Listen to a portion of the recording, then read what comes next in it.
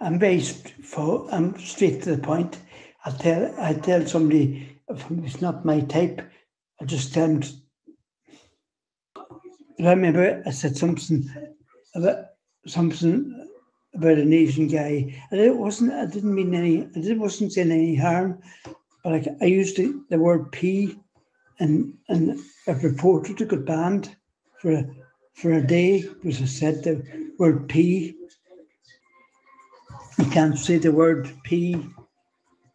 They didn't get any reason. This thing come up saying you've been temporarily banned.